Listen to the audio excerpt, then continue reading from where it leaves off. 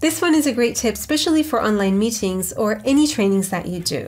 If you want to get people's attention to a specific part of your screen, use Sonar. That's what you're going to get. To activate Sonar, go to Start, Control Panel, select Mouse. From the dialog box here, go to Pointer Options and place the check mark for Show Location of Pointer when I press the Control key. Click on Apply and OK. Now check this out. Where's my pointer? It's right here. We have to go to the mouse option. Just click on Control to activate Sonar and bring attention to your mouse pointer.